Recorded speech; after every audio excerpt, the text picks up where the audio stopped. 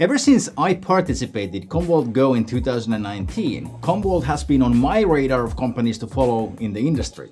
I know, Commvault might have a reputation of not being exactly the sexiest company in the industry, but Commvault today is not your granddad's Commvault. Let me give you a short introduction of what Commvault is and what they are doing these days.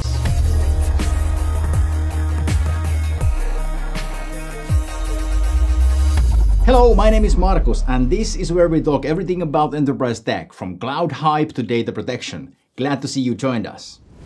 Now, data can be split roughly into two categories, primary and secondary. Primary data is used to run day-to-day business and is usually stored on a fast storage arrays. Secondary data is for data protection, backups, and archiving. Primary data is important for obvious reasons, but secondary storage is equally important. People just tend to forget this since it all happens behind the scenes, like insurance. However, constant ransomware attacks and service outages are raising the importance of secondary storage to the headlines.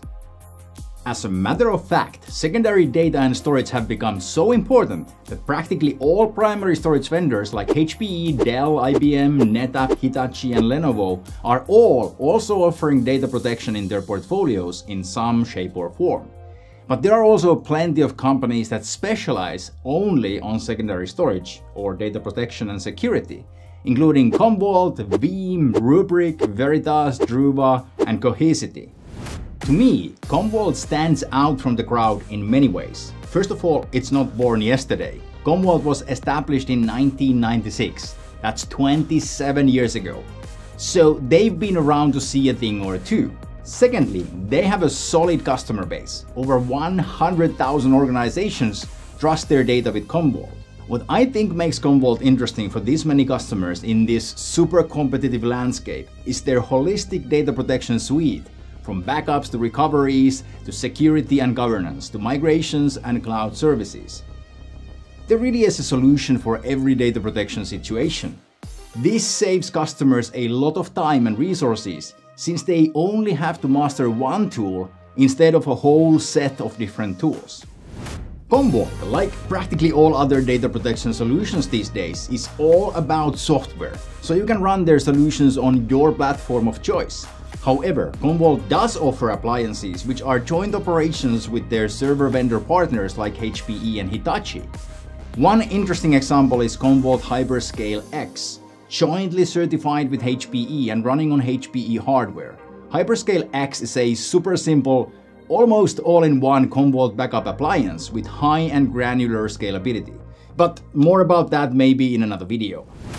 At Commvault GO 2019, Commvault announced Metallic, a backup-as-a-service offering which makes Commvault available as a service for your traditional on-prem environment, cloud, hybrid cloud, and even Office 365, Dynamics 365, or Salesforce.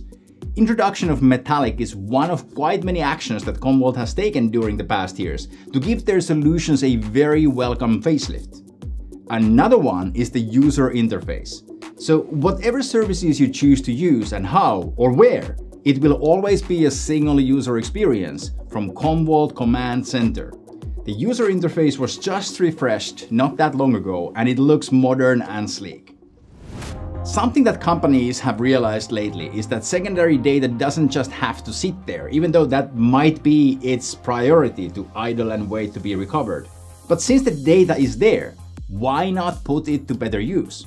Analyzing secondary data to achieve various results has turned out to be highly efficient in many cases.